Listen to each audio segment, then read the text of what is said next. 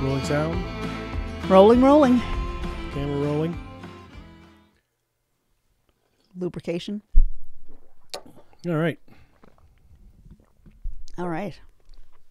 So welcome back to another episode of Are You Mad at Me? Which is wildly appropriate for this time of year.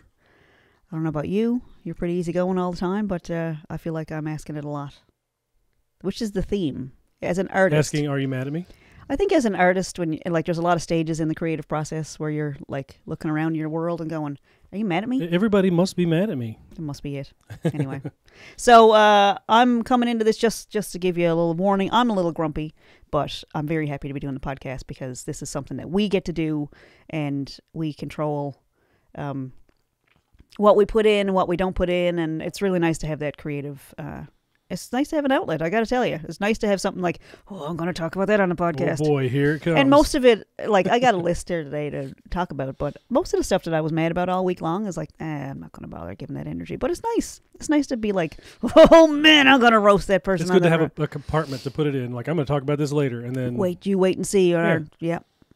Fives and fives to listen. I'm just kidding. There's actually, I don't know if you've noticed the stats, but the podcast is going really well. It's going great. We've done this before, as we talked about in the last episode. This isn't our first podcast. Our first one, of course, we got... It's really funny because when you said welcome back, I really was waiting for you to say, welcome back to the Mulberry Creek Hour. Yeah. That's our old podcast. We did that a lot. We did a lot of episodes. We did, yeah. We did it on the radio and we did it here in our basement. Yeah, it was a lot of fun. And there's a whole lot of episodes and stuff. We got some really great artists on there talking about their creative process and all this. And I think the theme, again, comes back to are you mad at me? Like that, I think that's kind of, people don't maybe talk about it very much, but I think that's a pretty common thing, is like when things are going bad, it's like, they must be mad at me. There's no way. Everybody hates me. They're definitely mad at me. Yeah. Yeah. I don't know if they hate it, or maybe they just want a reason to be mad. I don't know. But anyway, it's the holiday season. I said there'd be a classic country section. This is it. It's the holiday season. I should have done a song. We really got to learn the words to the songs that we sing on our show. Anyway, welcome back, Josh. It's good to see you. Welcome back. So congratulations are in order. Josh finished another semester at CNA. All done with school for the next month. That's a lot. Next month is the final semester of the program, and then I got a 6-week work term after that, which... Looking forward to that, too. I'm looking forward to it. I'm excited, nervous. I get nervous when endings are on the way. Like, I need to have something else in the hopper, or I get really stressed out about endings. I love it, and I get all, all the emotions and all that stuff. Like, if I'm doing a show or a play or whatever, and there's a lot of build up to it, like, the ending kind of stresses me out.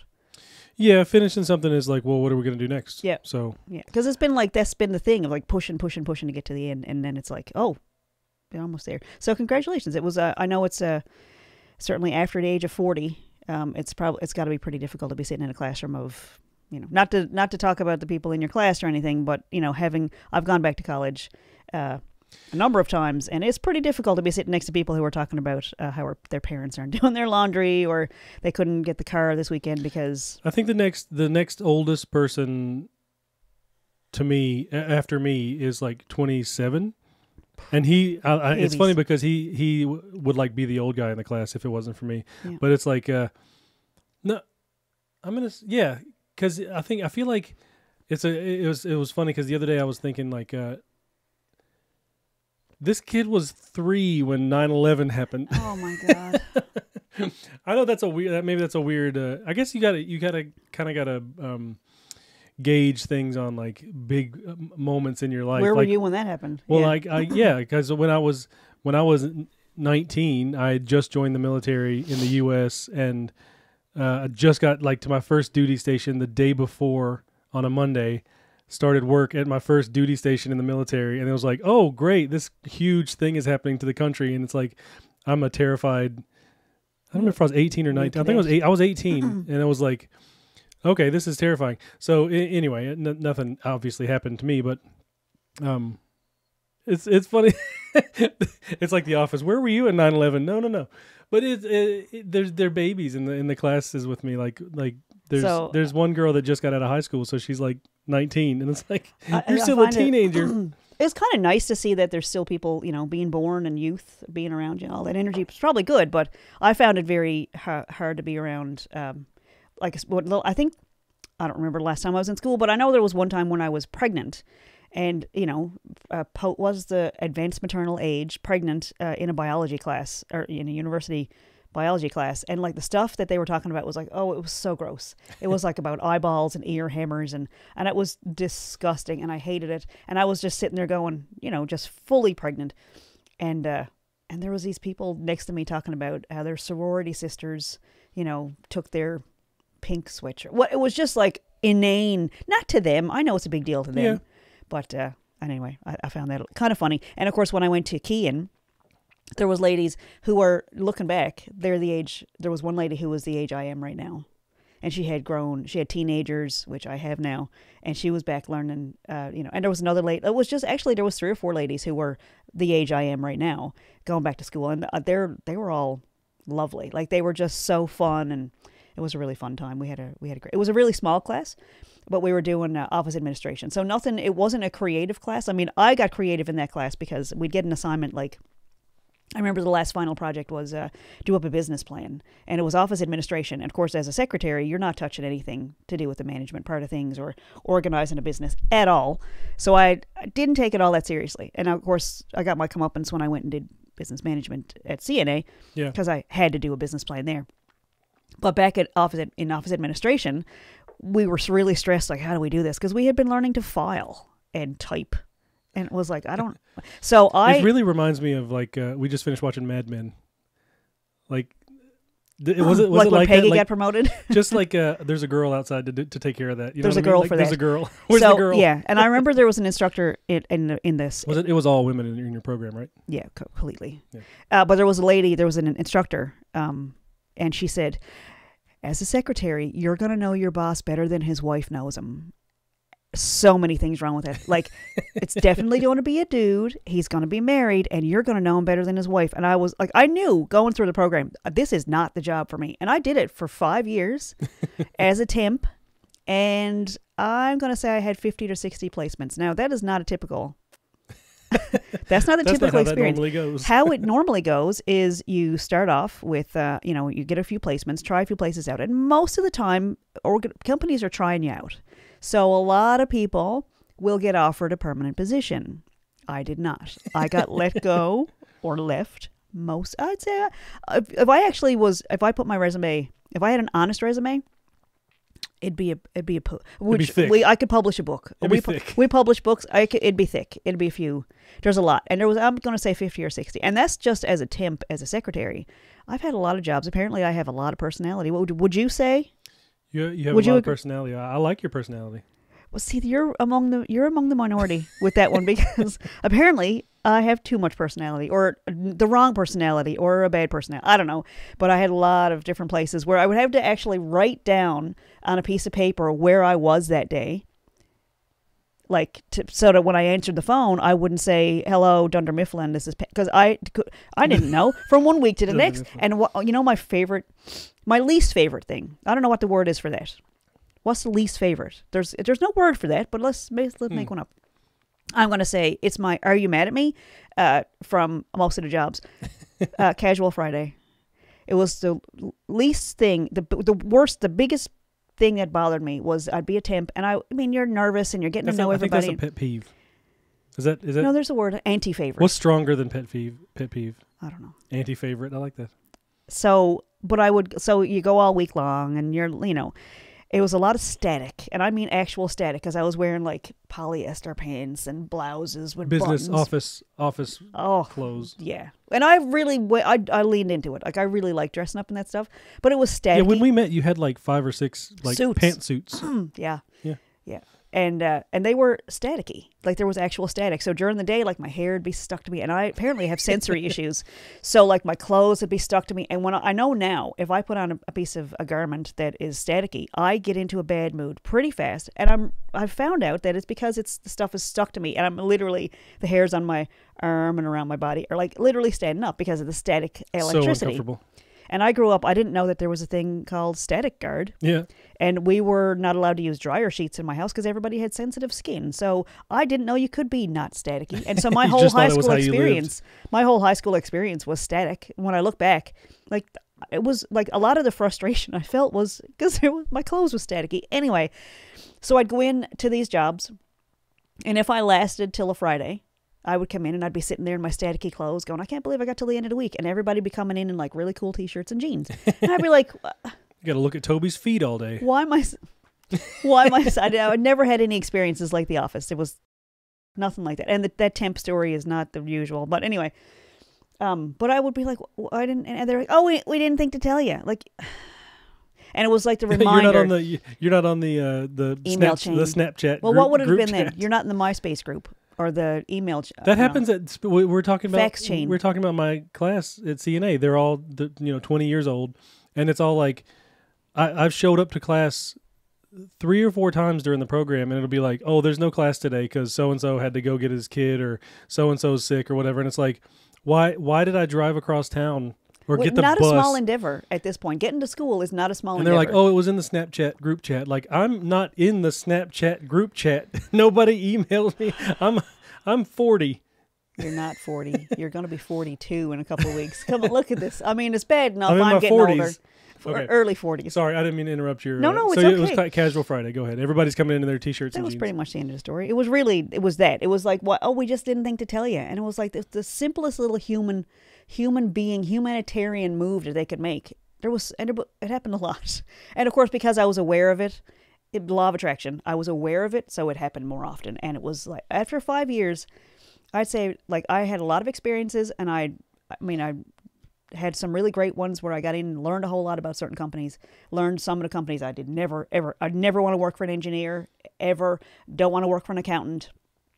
They're probably lovely people. What do you think was like the weirdest job that you had during that run of like thousands, hundreds and thousands of temp jobs?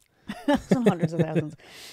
The weirdest experience, I think, was I went to one place that sold like washers and bolts and like pulleys and hoses and stuff like that.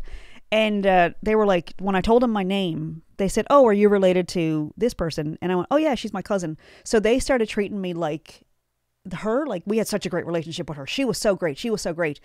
And as the day progressed, they treated me like they treated her. And apparently she was really okay with sexual harassment and inappropriate jokes. Yeah. She was not you. What did I say by the end of the day? Lunchtime. By lunchtime, I left. I called the temp agency and I said, I can't hack it here. I can't handle one more comment about my whatever. My person. Oh, it was bad. And they were like, oh, I'm not going to say her name because she is really sweet. And I can't imagine she was okay with what they were saying to her. But it was like, no, that was the weirdest. Yeah. But I did have, of course, that's where I went and did my first gig with a TV station. I was a temp at Rogers, which was, it was just Cable 9 had just been bought out by Rogers. So they were like buying everybody jackets and hats and all that stuff. And I was there and they gave me a jacket and I was like, I'm just a temp. And they did not treat me like a temp, except for at the very end. I think I was there for 3 months. It doesn't sound like a long time, but as a temp, as Vicky Morgan, it was a long time. It was a like good run. It was like a real, like I almost retired from there. But the station manager, they gave you a watch when you left. I took a watch. Oh yeah, it wasn't yours. I didn't. But when the station manager, she was off on leave or whatever, and so she came back and she had not seen the delightful person that I am. So when she got back, she was there for a few weeks, and she was like, this lady Vicky has got to go. So what normally would have happened in that position is it was unionized, and they were about to post it. So they were trying me out. Everything was going great, but they couldn't make a decision while she wasn't there. So, when she came, so the position was available. Like, they just hadn't posted it on the union, within the union. And so when she very, very unceremoniously told me, you are done. You can work out the rest of the week, but you're done. And I started crying, and she said, why are you crying over a job? You need professional help. I was devastated. This is going well. I loved that job so much, and I was I had such good friends, and I'm still friends with some of them. Some of the producers that were working there. at the TV station seems like it'd be really cool. Like I feel like now it's mostly volunteers that work there. But I guess there's some people that do. So, and to clarify, I wasn't doing anything related to television. At the time, I was a secretary. I was an office administrator sitting at the desk, answering phones and greeting guests as they were coming in. And so I saw what they were doing, but I didn't get to do any of the stuff. And so you weren't behind the camera or doing lights? I wasn't allowed to touch any of the gear. Not even close. But you came back later on and did but it directing did. and switching It certainly and camera did create and a all that stuff. spark because I ended up doing all the jobs like for a very, very long time. Even when we came back to Newfoundland, Yeah. you worked there and did. Well, I found. I mean, again, I left quite unceremoniously, and that's in the book. That's in How to Fail at Documentary Filmmaking. So I feel like I'm telling people stuff that they've already heard. But so she said, we don't need your services anymore. You can finish out the week if you want. And the end of the week happened to be Halloween. So it wasn't Casual Friday, it was Halloween, and she gave me the option of staying until the end of the week. So I did, because I really did love the job, and I did get professional help. She didn't, and she needed it. But so the Halloween, I went in dressed as a clown, and had a big. Keep hitting my microphone. Sorry to the audio engineer. I had this big smile painted on my face, and I had these big I have a size 3 child size shoe, so I had these big floppy shoes, much bigger than yours. Josh is in like 14s. These were at least 18s. So I had these big floppy shoes on, and one of the people that were there had asked me to go to lunch on my last day because they were oblivious to how much this station manager hated me. And so I'm sitting at the desk, and the morning's going along fine. Everything's okay. And there was a conversation that happened between the person that had asked me to lunch and the station manager, and she found out that, this might not be good for my career to be seen with the person who's been let go. So she stopped at my desk around 11:30 and said, I can't go to lunch after all. And I'm like, okay. So I'm sitting there with a huge smile on my face, crying. Literally a smile painted on your face. Yep. And I just remember it was at Woodgate Plaza here in Newfoundland, and I just remember walking across that parking lot. It's not there anymore. It's a whole bunch of, the brick is there now, and it's Toys right R next Us. to, there's a whole bunch of other stuff. But back in the day, it was an office, it was a bunch of office buildings. It was like a little strip office mall. thing. Yeah, it was a strip mall. Yeah. And I just remember walking across that parking lot on a windy day in the big floppy shoes, and the sponge nose fell off, and it was running, like bouncing down the parking lot, and I had to chase it with the big red floppy shoes. I bet that was hilarious to watch. To watch, not to live it, because Not it to was live. the most humiliating moment of my life up to that point. And That really seems like a Curb Your Enthusiasm scene. Like, dun dun dun. Oh, it 100% was. But I didn't think back then. I didn't feel like there was an audience. Like I didn't feel like anyone was in on the joke. I just felt like this is the lowest moment of my life, and it really set the bar for, man, I'm gonna prove these people wrong. Like, it was a real shaper. It was a real personality shaper. And so I'm actually grateful to all the people, because I got to see a whole bunch of behind the scenes hockey stuff. And if I volunteered on productions, I did get to see, like, I could go down as a volunteer person. But anyway, shortly after that, I did something of note, where there were, Rogers was there as the TV crew covering the event, covering the sporting event, and I was doing something particularly ridiculous at center ice, and I found out from one of the people that they were told in no uncertain terms, do not turn the camera towards what Vicky Morgan is doing. My name wasn't Morgan back then, so you can't look it up. But how did they, like, if the cameras were there, so I'm just going to guess this was a hockey game. Yeah. And so there was a host shot. There was a shot where during the intermissions, they would actually have a camera trained on the ice behind the hosts. So they would be talking, and you could see, like, Buddy the Puffin, and you could see the Zamboni going around and all those things. And so they were explicitly told, the entire crew of maybe 26 people was told, under no circumstances, show what's going on in the background during that intermission. And I know that for a fact. I know it was because I was not in the footage, and I very good friends with one of the hosts that night, so it was pretty funny. So that's how so that is one of those times where it's like, Vicky, you're not being paranoid. Someone was mad at me. Someone was literally mad at me. Someone was mad at me. And that's okay. I rub people the right way in a lot of relationships, and the wrong way in most others. But that's okay. There are still people that like me and that find me, there's a connection. Delightful. That's really sweet. But I wrote this down because I saw something on my Instagram feed. It's called Constructive Interference that I want to talk about. Constructive Interference. Do you know what it is? So I think it might be an electrical thing or a physics thing or whatever, but I saw it related to a law of attraction thing. And it says that, okay, so if you're going along at a frequency, and let's say is this a sine wave, the one that goes? Yeah. Okay, so let's say I'm thinking a certain way and I'm feeling a certain way. So my frequency is this, right? So if I meet somebody that's on the same frequency, the power of that frequency actually doubles. Okay. If I meet somebody who's on a different frequency, it cancels out. Okay. it has zero power. So I feel like that for me gives me like a visual or an analogy of like, oh, that makes sense. It's like I don't even exist. And it's not that people get mad, is that I don't exist. And it's just, I hope that clarifies some stuff for people who are like figuring out, trying to figure out like, why does some stuff work and some stuff just so having not? people around you that are on the same frequency, the same mindset or the perspective, same frequency, same approach to life, same philosophy. It doubles in energy. And of course, the law of attraction is all about attracting things that are similar to how you feel and stuff. So, and if you have people around you that are not feeling the same way you are about things, or not enjoying the same things you are, or not focused on the same outcomes and goals that you are, then that's definitely going to hinder both of you. It would definitely account for some of the frustration that people feel, I think, when they're trying to do anything creative. Like when you have a brand new idea and you go and tell somebody about it and they go, or have you thought about doing it this way? Like, no, I thought about doing it the way I just said, and I'm really excited about it. Why would you anyway, so not the same frequency. And of course, that explains a lot to me, because it's like when somebody's on an opposite, like you're up and they're down, and they're coming up and you're going down, that frequency cancels itself out. So I feel like a lot of creative ideas have died on the cutting room floor.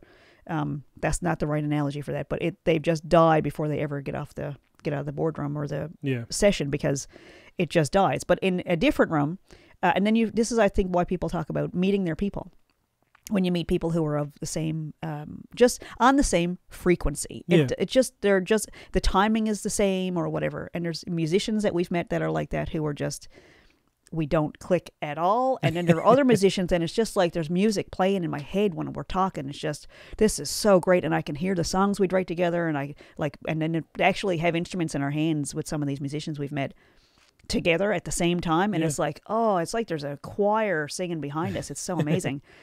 So anyway, that was what was your question?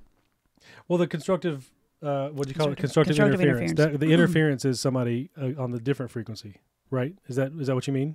That interferes? No, because there's destructive interference. So destructive interference happens when you're on opposite, when you're on a different frequency. But constructive, see, this is the language got a little tricky for me. Interference meaning like, when there's like electricity going through a line and there's like resistance. Yep. So it's the thing that it doesn't, the interference might be a misnomer, but this is what it is. So the interference is something that's not the same, not the original frequency. I'm guessing. I'm just making that up. I don't know. I'm just riffing at that, because I would imagine, because it's not the interference where it's resistance or pushing back. It's actually. So what I'm hearing in based on what we were talking about before with your temp job experiences, like if you had people around you that were, which like at Rogers, it seemed like at first you had people around you that were on the same frequency, enjoyed your presence there and wanted you to stick around, and then somebody came in that was actually in charge. And well, I think like most places, the people who were doing the creative work, same wavelength. Like we wanted to. You want to create. No matter if you're creating different things, you want to create something, and that makes sense. I feel like, there's like an artistry. It seems to be the same frequency. So I think when I say that there's music, there have been a couple of, and there's only been maybe 2 musicians that I've met that I didn't like, but I feel like they were very, very focused on something else, not the creation part of it, not the actual. It was a little bit more. They just had. I don't know. I don't even want to speculate. But the people at Rogers that I got along with really, really well were producers, people who were making shows, and they wanted to make something good quality, and they got excited about graphics, which, I didn't know the language back then, but like watching, that was back when there was like an Avid suite with like actual dials and like a slider, like actual mechanical things on the board. And I don't know how they did after everything went. But so when I went to USM, same university as Stephen King, by the way. Not the same system. Same university system, that's fine. Same state. It was pretty close. Same state, both UMaine graduates. And so were you, of course. When I got there, and I started off, of course, learning psychology because I wanted to figure out why my life had gone the way it was, and it didn't. So, by the way, if you're ever thinking about doing a psychology degree to figure out what went wrong in your life, it's the wrong department. Just go to a counselor. It'll never tell you. No, but it'll never tell you what's actually wrong. It'll tell you what's wrong with everybody else, but it won't actually tell you anything about family dynamics or relationship dynamics. But what I did, so I course, was pregnant. This is in another book, too. When I was pregnant doing the psychology program, we had a tragedy during that program, and I failed a course by this much, and the professor was like, would not let me rewrite the exam. I had a stillborn baby. I don't mean to take down the bring the room. I don't mean to bring the room down, but just to clarify, I had a stillborn baby during that semester. And I think the professor said, if I did it for you, I'd have to do it for everyone. Yeah, write that down. Stillbirth. Yeah, probably going to need another. He said, if you had just not written the exam, it was a final, and I literally got like a 63, and I needed a 65. It wouldn't budge. So what was my point on that? You were pregnant. I don't remember where I was. Doing psychology. So I had a choice of doing that class again, which was disgusting to start with, because it was all about inner workings of like stuff in your eyes and ears. It was a sensory psychology. That was the biology class. Yeah, it was a psychology. Yeah, psychology, biology required for the psych degree, and it was disgusting. And it was all about lab rats and tests they had done on lab rats, and it was just vile. So I didn't want to sit through it a second time, and so the choice was put to me: you can take the class again with the same professor, or that was really the only choice that I was given, so it's not really a choice at all. So I switched, and I did a communication. Switch majors. I did a communication and film. Excuse me. So I ended up doing a lot of film classes, and so I'll also tell you that during the communication program, I figured out most of my life, most of the past of like, oh, it's a communication breakdown. Most of the time, it's a communication breakdown. It's really not bad people or psychological problems. It's really communication. So that degree helped me. I just condensed down a lot of years of work into one sentence. But the film stuff, I got to use all the machines, and I started volunteering, of course, at what was it called back then? CTN was the Community Television Network. In Maine. That was in Portland. Yep. So when I was doing the program, I guess it was what's called now the Portland Media Center, used to be Community Television Network. And so I started, they had training courses down there.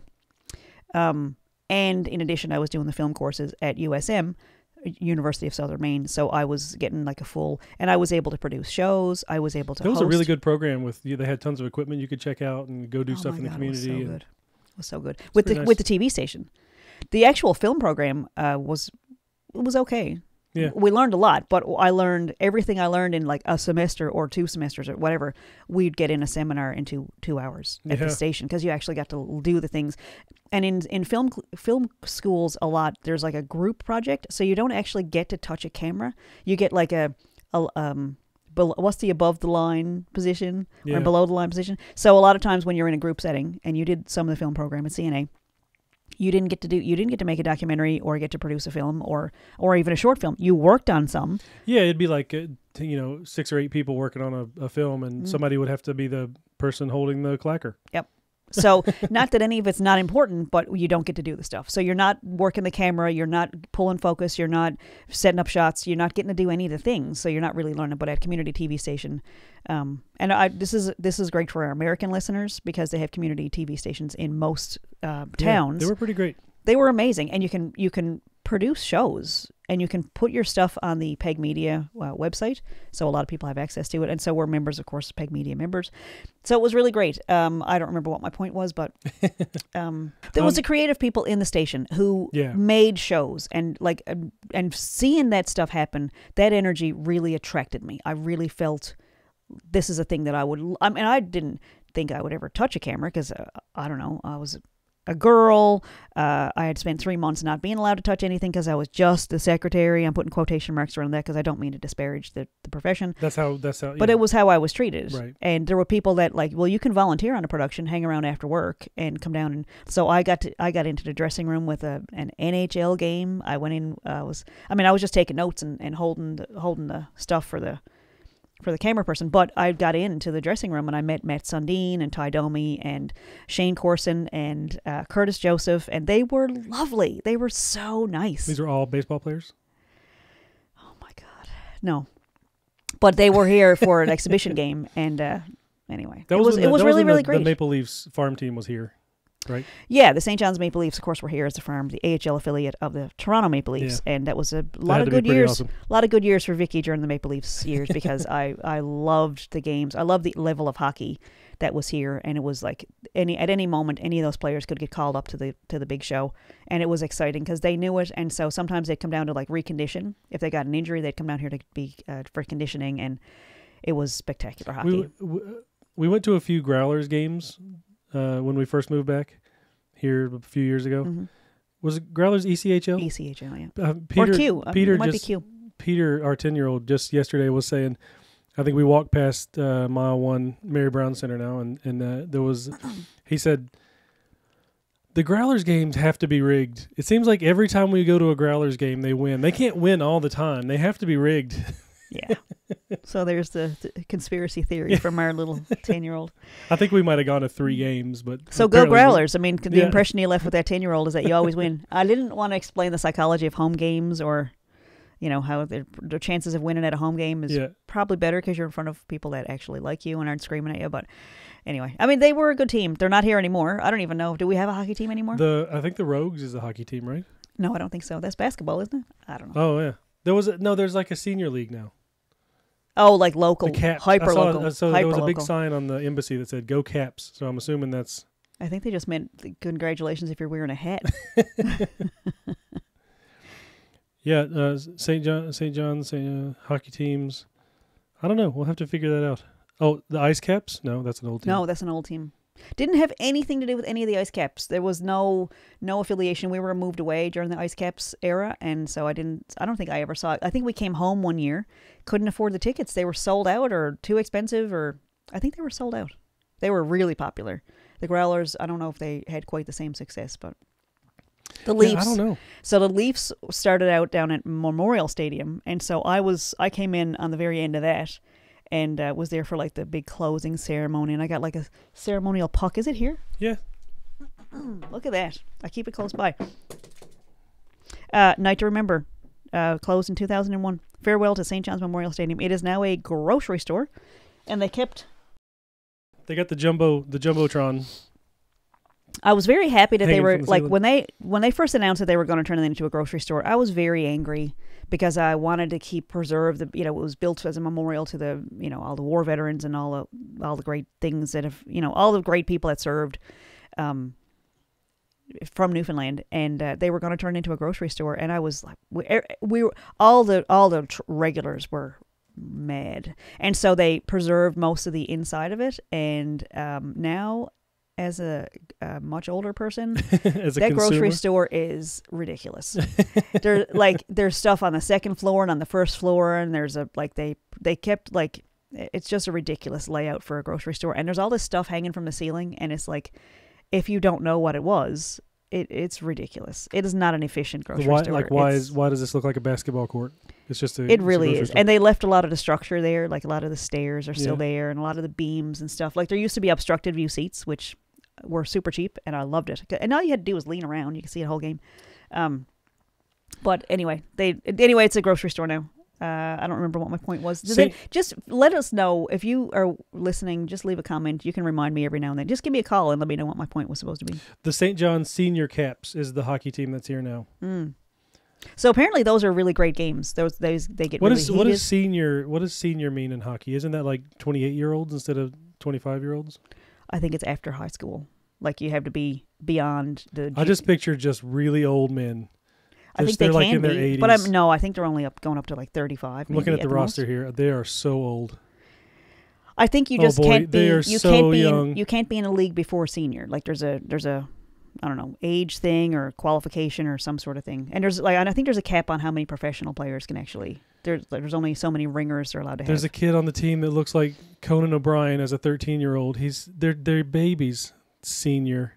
There's some older looking guys on the team. I thought you meant really, really old. I think there's a cap. I don't think I've ever seen anybody more than 28 or 29 because it just can't do that to their bodies. Yeah. No, these are babies. So St. John's Senior Caps.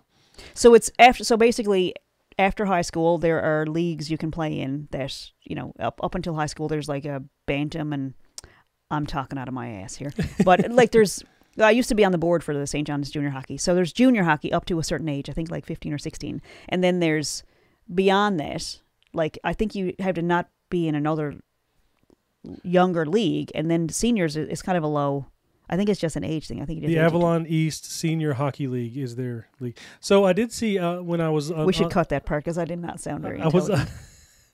This is not a professional sports talk show. We do not have any credentials in sports. This is a disclaimer. I did see that there's lots of family skates, parent and tot skates, and adult skates at Mary Brown Center. I was just looking on the event schedule to see what hockey team was playing there, and there's a lot of family skating. We should go ice skating. Sure. I'm not supposed to say ice skating here. It's just skating. Because if people say skating, they know you're talking about ice skating. What other kind is there? But when I grew up, if you were going skating, you were going to, oh man, what was the name of the place? Skateland, USA, going roller skating. Is that rollerblading also? Well, yeah, you could have rollerblades there too, but like you had to say, like if you're talking about ice skating, that was a very specific like. Yeah, no. I'm going ice skating. I think so. You don't have to differentiate. If skating is skating with blades on your feet, and I think if anybody had told me at any point in my life they were going roller skating, I'd be like, why? That was like the thing to do for middle schoolers in the 90s. Roller skating. See, that seems bizarre to me, to put wheels on your feet. Like, that's just asking for a concussion. One time when I was in probably like 6th or 7th grade, I was roller skating, and I'm pretty sure this is sad. I'm pretty sure I was by myself at Skateland. Oh. You know, I wasn't. Was it there was a party? It was bunch a of people party. there. Obviously, I wasn't by myself. I was just there alone, and it was like dark, and they had the lights going and the music and everything, and I went around and fell. I don't know what I was trying to do, but I fell, and you know, it wasn't a pleasant experience to fall on the hardwood floor. No. And this kid came up. Do you remember the kid from The Sandlot, the kind of hefty red-haired kid that was like, he was in a bunch of 90s movies? The kid came up and looked just like him, and he literally stood over me, pointing down at me, laughing. Ha, ha, ha, ha, ha. Like, what an idiot. Like Nelson Muntz. And then he got it close, like his eyes adjusted to the dark, I guess. And he was like, oh, I thought you were my friend. I'm sorry. And just skated off. Like, he wasn't just laughing at me. He thought you were somebody he thought knew. I was his friend, and his friend fell. So he was like, you know, just like you would do with your friend. But I was like, I'm here by myself, and I fell over, and somebody came and pointed and laughed, and I'm just going to go home. I'm sorry you had that experience. I just took my skates off and went home. So yes, ice skating is a different. Ice skating's a little different. I mean, it's still falling on hard ice and all that stuff, but it's just, I don't know, it's different. We did get some new skates for the kids this year, so we're going to have to go do some skating. I was not to change the subject, but there's no subject. There's no structure here. We did last week. We were talking about the Christmas decorations that got stolen. Mm-hmm. It was a unicorn and a mermaid, big life size. They found it. Yeah, it was a Christmas miracle. I think we had something to do with that because I think people were I think so. I think people were listening to the podcast and they were like, we gotta. I particularly love the story. Travesty. The story that they posted about it. I particularly love the quote from the lady who owned the stuff, and she was like, "Well, now I'm in the Christmas spirit. Now that my unicorn and mermaid are back." It rang so much with the tradition of Newfoundland. Like, if you don't have a crisis at Christmas, it's like, I don't know, but I just can't get into the spirit this year. But man, it's almost like people are hungry for a crisis because then they can have like, oh, that made my Christmas. It's like, it's such a quaint little place that just is it quaint? Oh my God! If you have mental health issues here in Newfoundland, you're a goner. There's like, you really gotta buck the trend to work on your mental health issues in Newfoundland because we're steeped in tradition, and right now everybody's losing their minds. Like for Christmas, the Salvation Army wasn't going to be allowed into the mall with the kettle campaign. Now, to be clear, they announced that the Salvation Army wouldn't be allowed in next year. This year they were fine. But they made a rule. They announced it. It was in the news. Next year, we're not going to let them in. And people went bonkers. Now, there were some issues because some certain groups of people are not supported by this church, right? And they do great work, but they're also a church, and they're also fallible. Is it fallible? Yeah. Not infallible.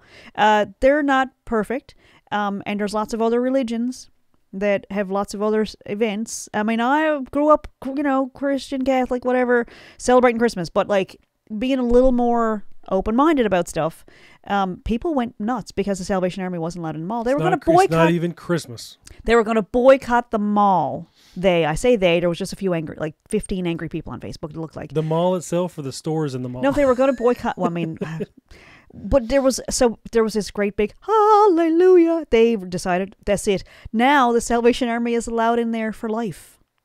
They have a permanent permission to be in there, so they can discriminate against anybody they want, and they're going to be allowed in the mall to raise money, which, man, cool. I'm going to be blacklisted for that, but whatever. Like, they do great work, but it was like in the bigger picture of things, it was just a ridiculous story. Anyway, That was in the news. Tell us about your Salvation Army stories in your town. They've helped us, but we're a straight white couple. That's another thing that's different in... Was that too controversial to say that? So brave, so controversial. No, I don't mean to be brave, but I mean, they do great work, but it's also like they also raise hundreds of thousands of dollars, and the Kettle campaign doesn't need to be in the mall. It's not a bit like, it was just the focus on, I think what irritates me about it, so someone saying, are you mad at these people? No, I'm not mad at them at all. It's just the pressure to have a good Christmas dinner. Like, I don't know if you know this or not. I don't know if you own a calendar, but there's 365 days, 364 days most years, where you need a meal. Like, children having a good meal and a good experience is important all year long. Yeah. But the pressure to and it's global. It's wherever Christians are. You got to have a good Christmas dinner. You got to have presents under the tree. And they also need shoes and a warm jacket, and they need food all year long. It's just the focus. And Thanksgiving, I remember in the U.S., Thanksgiving was the big thing. You got to have a good Thanksgiving dinner. You can starve to death every other day of the year. I know you can't help it. I know you can't help every single day, but there's a lot of pressure. It's a lot of pressure to make sure that, there's all the trimmings. And it's like, is that how you normally eat? Do you usually have 8 dishes on the table when you eat? Every meal. Every day, every meal. A huge meal. Yeah. Anyway, where were we? We were talking about the unicorn and mermaid that got returned. Hallelujah. We're happy that they got returned. It's a Christmas miracle. Yep. Yeah. So I was going to say that in the South, the Salvation Army, when I was growing up, the Salvation Army was just a place that you go to buy cheap clothes. It was just a thrift store, which the Salvation Army church that's here has a thrift store, but I'd never heard of a Salvation Army church when I was growing up. But it's really funny because you never had contact with that part of it. No, and as far as I know, I'd go so far as to say there wasn't a church. It was just a thrift store. But it would have to be, right? I guess because there was that. If they have a store. We've had occasion to go to a Salvation Army church a few times since we've been together, and it's so funny to me to see people wearing military uniforms in church. And they're It's the God's army. It is God's. And they're doing God's work. Yeah. Salvation Army. It's really, We were downtown yesterday. There was a Christmas market happening at the city hall, and we decided to go out because it was nice. It was super stormy all night long till about 4 or 5 o'clock in the morning. Felt like the roof was going to blow off the house, and then just stopped. Yeah, yeah. So we went downtown we walked all the way from our house downtown, which took like a half an hour. We walked to Tim Hortons to get some breakfast, and then we decided to keep on walking and go downtown and go to the market. And we would just get the bus back. We were just gonna figure out when the bus was running using our amazing technology. So this was one of those moments where I think Josh was like, "Are you mad at me?" Because I would say, "When's the next bus coming?" And I feel like this is a pretty standard question.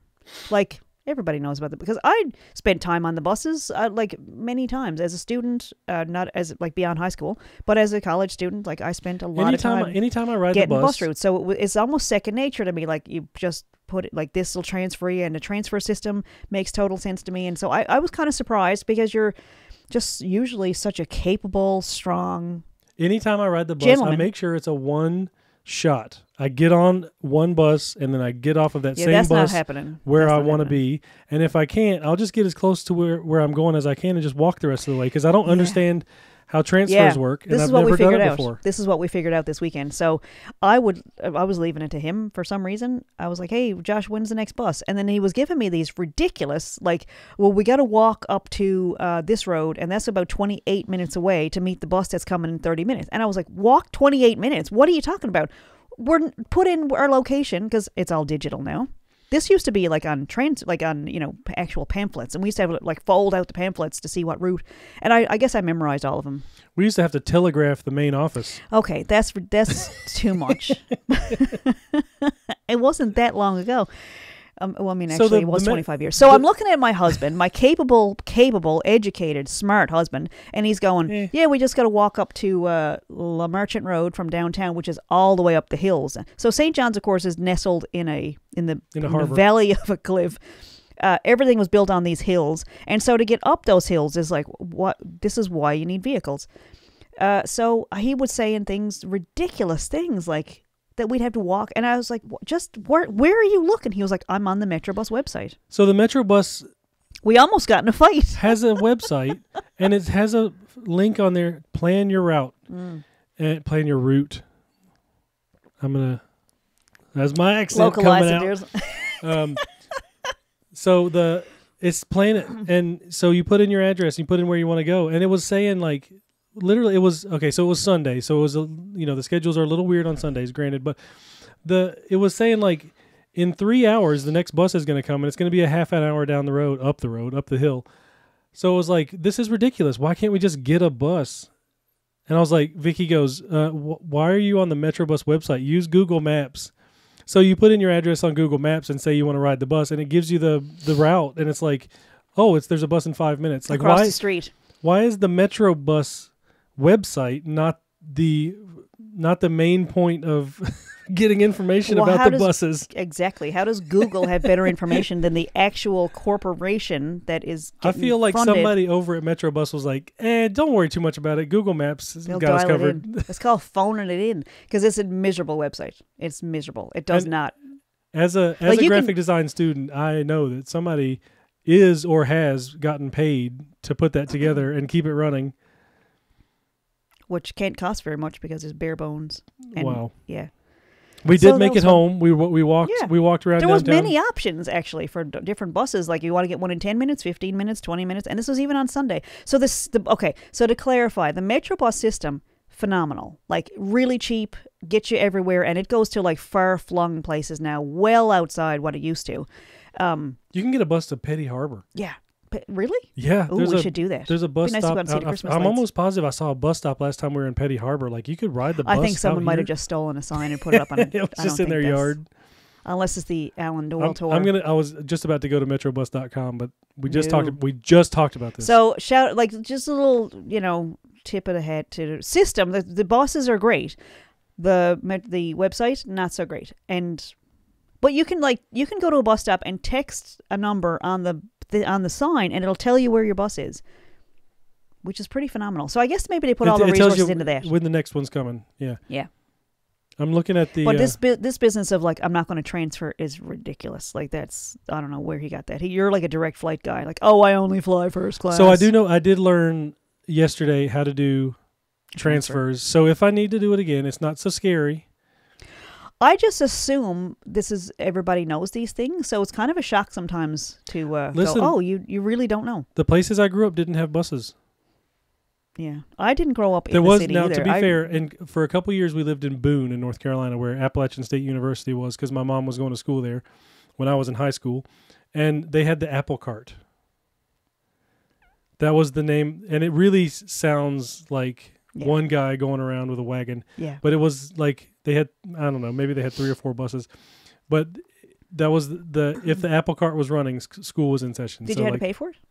Yeah. It was like a regular bus system. Okay. They just called it the Apple Cart because it was at Appalachian We'll have to check that out in our travels. I'd like to try that out. I'm sure the boys would love it. Apple Cart. Oh, boy. I haven't thought about that in years. But if it snowed you wondered whether or not classes were going to happen or school was going to be in or whatever for the high school or the university, if the Apple Cart was running, school was in. So that was basically the rural Waffle House. If Waffle House is closed, we're in trouble.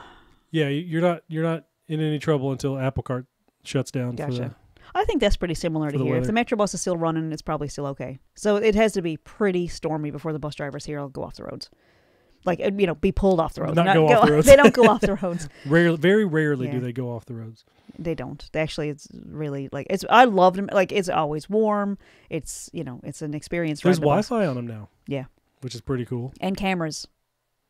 There's cameras I watching. was wrong. I those. can't find a bus that goes out to Petty Harbor. Maybe I was thinking about. I'm St. pretty Phillips or sure something. someone just nailed a sign. Somebody to just took a sign. Yeah. Yeah, but it's still not in St. Phillips, unfortunately, and I'm hoping that'll It change. gets out to the overpass, which is barely on the edge of St. Phillips. What overpass? When you're going down. Does it Thorburn Road, really? Yeah. Oh, sure, you can There's just a bus walk out from of there. what's that? Bus. The bus. So so when you say Gladney's or whatever? overpass, the overpass used to be out on Yeah, I'm no, going the to say TCH, Topsail where Road, the TCH where the goes TCH over starts. Thorburn Road. Yeah. So and of course now the TCH goes over Thorburn Road, so it's a whole different thing. So past the overpass, there's a few overpasses. Anyway, if you're coming to visit. If you're making plans. All right. What else we got? See this. Oh, I got in some trouble last week because I was wearing my headphones. So I got these. Did you just want to have your ears warm? Is that why you? Well, I just thought I can't actually find any headphones. I think Josh hid them all. I'm going to do some described video. Vicky placed a pair of Christmas-themed earmuffs on her head. That's described video for the visually impaired. Oh, you lost your glasses. Well, they're useless anyway. I don't know why I'm bothering to get them. If you don't understand that reference, that's from our first episode, Carmageddon. Vicky didn't want to get bifocals, so she's stuck with glasses that don't work. They work for whoever has this prescription. That's not They me. probably work for somebody. They probably improve somebody's eyesight, but not mine. It's getting worse too, so I'm gonna need some. What else we got on our list to talk I gotta about? say, we have one beagle in the room, and he's back here. Very He's quiet. the one that's always glued to me. We have not had any. I got I don't know if you can see from where you're sitting, but I got all the cables tucked under the rug this time, Nice. so none of the dogs got tangled up in it, and there's been no zoomies, no Yeah, we prepared. craziness. We prepared, but didn't need it. So there's a blooper reel from last week's episode called Beagle Zoomies, where all the gear fell over numerous times, and it was pretty funny. It's pretty funny because there's two tripods. Nothing broke. That's why it's funny. There's two tripods in the room. One of them has a big LED softbox light on it, and the other one has the camera on it. They knocked over the LED, which is like the best one they could knock over because it's protected by the softbox. It's LEDs, so they're not going to really break anyway.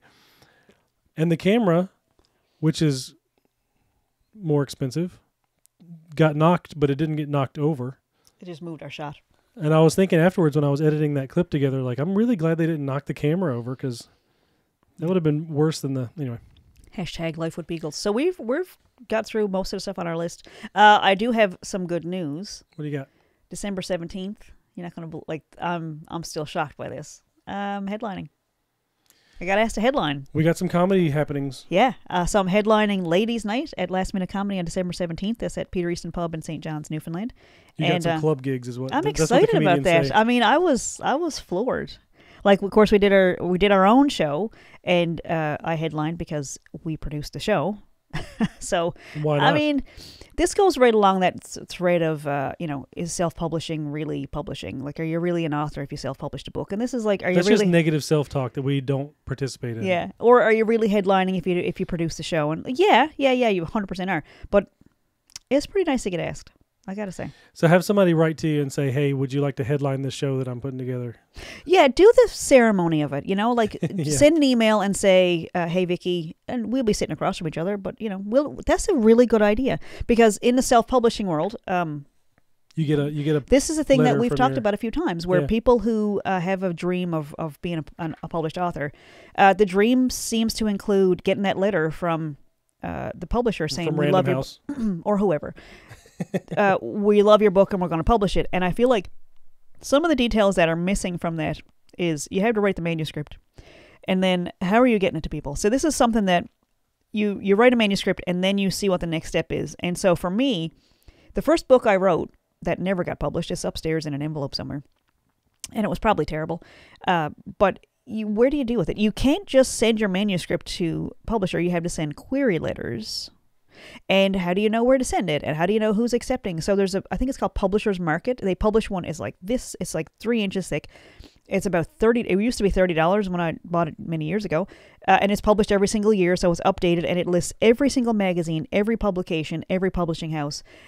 I don't even know if there's stuff in there for books. It was mostly for magazines. But anyway, so you send query letters. So after you write your book, you send a query letter to a publisher saying, I just wrote a book. Here's what it's about. Would you like to publish it? And hopefully, based on your query letter, Query, they might pick up your book, or they might ask to see your manuscript. And then you might possibly have to send your manuscript in for them to look at.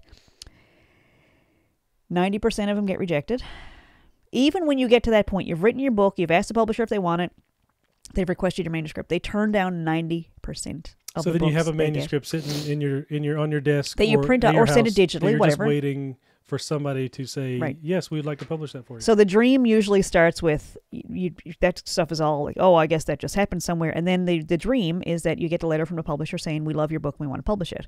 And so then they magically, you end up on, in your dream world, you're on a book tour, you're going to signings, you become very famous, you become very wealthy. There's a massive check. On Kathy Lee, Regis and Kathy Lee. Yeah. Doing your book interview. That's going back in time a little bit. I don't even know who's on there now.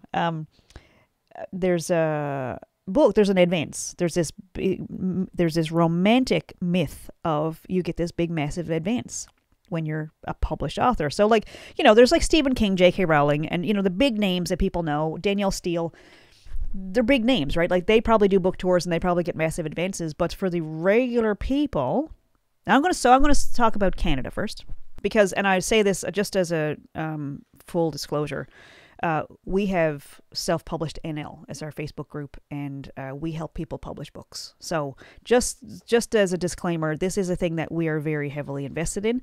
The traditional publishing route in Canada, if a company, there's publishing houses, and they get a fairly substantial grant from the government to publish X number of certain amount of books every year. Right. So these companies are funded by your books. And so let's say there's a local company that publishes maybe 20 books a year. Okay, so that's more than one every month. They don't do marketing. This is another thing that, like, the romantic idea is this company is they love my book, so they're going to take care of me. They're going to take me under their wing. They're going to set up the book signings. They're going to handle all my fan mail. They don't do any of that. They don't do marketing. They give you an advance, but you have to pay that back. And it's based on 10% of your book sales. So let's say you get $2,000 and they sell your book for $20. You have to sell how many? Sorry, I don't want to do math. Tell me the math. 10%, $20 per book. You get $2 per book. So how many books do you need to sell? The math was right in my head. Okay, so 1,000 books. You need to sell 1,000 copies of your book with zero marketing done for you. You have to sell 1,000 copies before you start to make money. So the advance, that's an advance on sales. People rarely make their advance back. So you actually end up, I don't think you actually have to pay back $400 or $500 or whatever. I don't think they ever come looking for that $2,000 back, but you rarely make that much money on your book that they've published. Now, they've gotten this massive grant that covers their office rental, their corporate salaries, their marketing budget. There's no marketing budget. They market the company, but not your book. And so you're left with this thing that you don't really own the rights to. And so if there's let's just say it's a fiction book and there's someone wants to make a movie of it, your rights it's pretty tricky. Like, unless you have a lawyer that worked out your contract, they own the rights to your stuff. So it's a big company that has their own interests. Let's start with the very manuscript itself. I'm up on a podium up here now, or a soapbox. So let's just talk about your manuscript. Someone else reads it and edits it, and it's not your words anymore. Like, if you wrote a book, you're probably pretty good with English and grammar. Or yeah. It sounds just like how you speak, and that's okay too. That's really good. So an editor taking it and saying, this is not okay, this is not okay, they're rewriting your book. And they'll take stuff out. They'll say, you can't put this in. This is a liability. Someone might get mad about this thing. Whatever. You don't have creative control over your book. Not to say that you're going to make up crazy stories about people and slander everybody, but they have creative control. They have creative control over your graphic design, over your book cover, over all the things, over the release date. And your release date is at least a year away. So publishers, if you're listening, feel free to correct me on any of this stuff. I'm happy to debate, and I'm happy to give you testimonials and stories of actual people, and let's put them all in the same room and compare stories, because the actual horror stories of people who think they're going to just make it big because a publishing house published their book is minimal. It seems like there's a lot of like the stories of people getting like a $30,000 advance, and then but it's like there's a lot more to it than that. Unless you're a famous person and they've bought the rights to your life story. Yeah. And that's a different situation. And so then you just got to make yourself famous. So there's really a route to publishing being successful. But so I'm going to give you some numbers for self-publishing and some details for self-publishing. You have total creative control over your manuscript. You have total creative control over your graphic design. Your book can go to market as soon as it's done. Like as soon as it's ready to go and you order a draft copy to have a look at it, it can be to market in a couple of months. Not next year, not next round, or not whatever. It's not going to compete with 19 other books that this company has mass produced. The rate of okay, so if you go with KDP or Amazon, you might be getting 30% of your sales, you might be getting 70% of your sales. It depends. That's a detail that you work out. However, I just discovered that you can sell your book on your own website. So you spent the past couple of weeks working on a website for Self-Published NL for us through Shopify, which is one of many e-commerce websites, and that's hosting all of our stuff, right? All of it. The books that you've written, the CD that we made, the information about this films, podcast. I got some documentary films on there. Some film stuff. Yeah. So it started off with, so this is the continuation of Podcasting 101. So last week I talked about when you record your file, you got like an audio file that is your beautiful podcast, and you're trying to figure out where to store it and where to so storing, hosting, saving, editing, all those things. So here's the free route. Okay, you might have to rent a couple of microphones just to make the sound a little bit better. You can do that for like pennies at Long and McQuaid. Yeah. Not a paid sponsor, but I love them. They're fantastic. So once you can host your podcast on Spotify for podcasters for $0. Doesn't cost anything. Doesn't cost anything. There's also YouTube podcasts where you can host your podcast for $0. So, okay. So then there's the next level of how do you market? And this goes for publishing books. Like you can trust the universe that because you published a book or a podcast that the right people will find you. You just tuck it away on a website and maybe people will find you. And that's possible. That has not been my experience. We've done that where we've just put books and podcasts out into, and CDs out into the void of the ether. It's just out there. People could find it. They could find it. It is a service to yourself to market your own things. Like if you believed in it enough to do the thing, love yourself enough to market it and let people know that it's there. It's not, you don't need to be pushy. You can be if you want to, it helps. But it helps to believe in yourself enough to say, do you even know I wrote a book? Do you even know that I do this thing? Like it's a big. And I know that one of your biggest hangups for a long time was like, I don't want to keep posting on my Facebook page or on my business page or whatever, because the people that are following me or that see this stuff, they're going to get sick of it and they're going to unfollow or whatever the next step is. But it was like, I feel like for a long time you were like, I don't want to keep posting. I don't want to keep marketing myself because people are getting sick of it.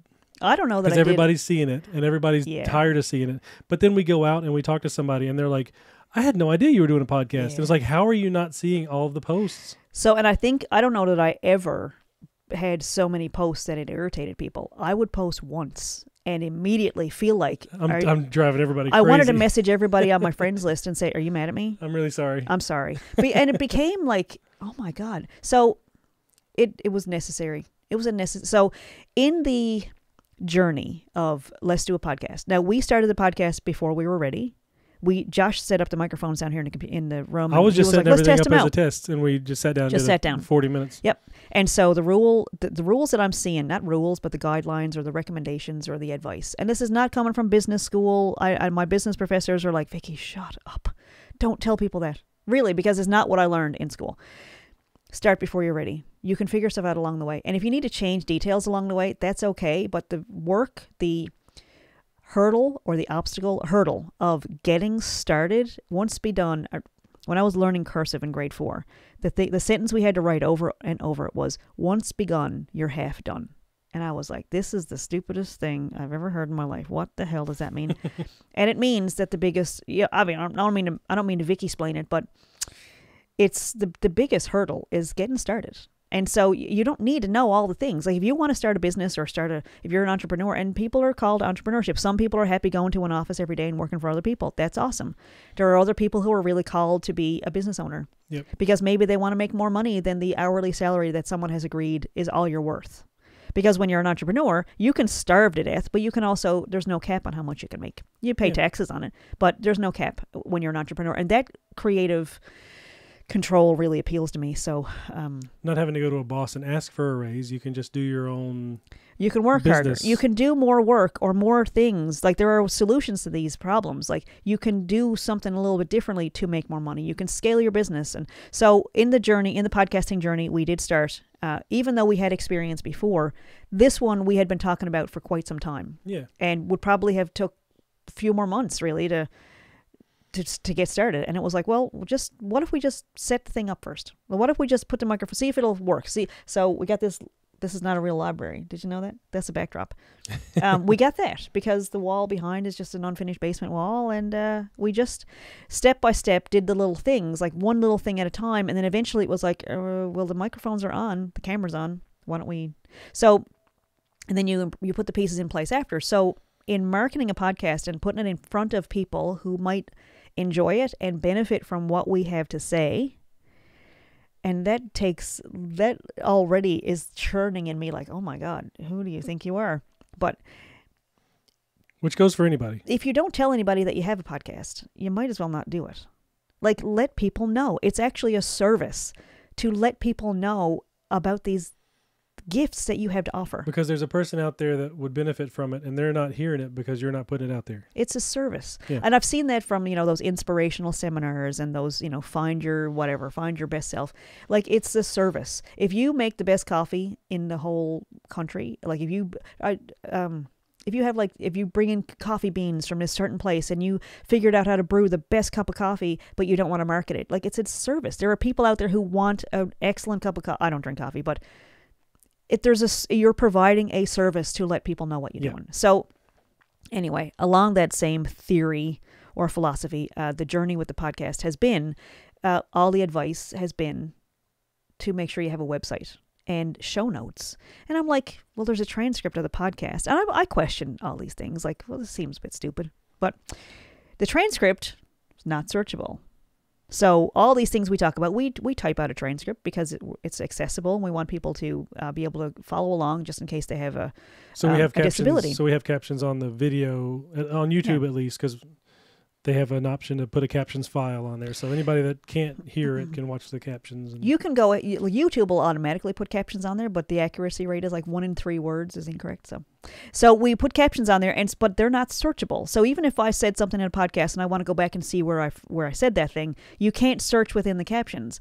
So doing show notes, and so the reason I started a Shopify account was not originally to sell. It was because I found out you can put a blog on Shopify, where you post your show notes and you can embed your podcast. So we have a page on our selfpublishednl.com website. There's a page on there for the Are You Mad at Me podcast. With show notes. We have for each episode. It's the highlights of all the episode, and it's searchable. And so it shows up on Google.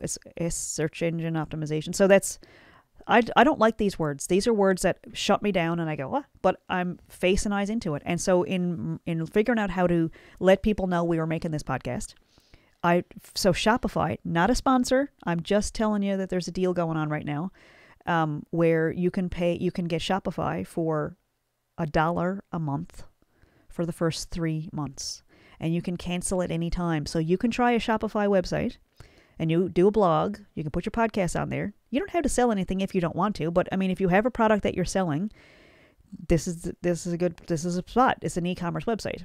So you put you start your blog on Shopify. It's $1 a month for the first 3 months. So from now till March, it's costing me $1 to have our website. We have our own domain that was like on GoDaddy. I think we paid like $30 for that. Something like that. But we have our own domain. We went to Shopify, and it's a big learning curve. But if I'm able to do it and I'm 47, anybody can do it. There was some points during the last couple of weeks when you were setting it up that it was difficult. Oh my God, horrifying. Because it's a brand new thing. Like anytime you're doing a brand new thing like that. But now it's selfpublishednl.com. So, but what was horrifying before that was publishing. Yep. I didn't know how to do any of that stuff. And I wanted to publish a book, and I had no money. So I was like, well, how do I possibly, without paying an editor, without paying whatever, without paying a vanity press $5,000 to send me 100 copies of my book, and they don't really, they're not, it's a free market. It's a free market society, so you're entitled to spend your money wherever you want. But I would like to know what I'm asking for. I would like to know the language of the people that are doing the work, so I can say, I need this formatted, or I need a graphic designer to put a cover together. And like, some things are so intimidating, graphic designers, that must be thousands of dollars. No, it's not. There are also templates you can use to make your book cover. You don't need, there are things you can do, and there's, of course, with DIY, you can do it all 100% yourself, or you can learn how to do it and ask and then hire other people, or you just straight out hire other people to do it. So, but those are all things that you still retain so much creative control because you're self-publishing. And I'm a firm believer in self-publishing. You were talking about editing and stuff, like if you went to a publisher, they would probably assign you an editor, and they would make changes to your book or suggest changes or whatever. And that would be what would need to happen to get your book published. But when you're self-publishing, if you're editing it yourself, which can be a little bit dangerous because you need another set of eyes on it, usually, to just have a fresh look.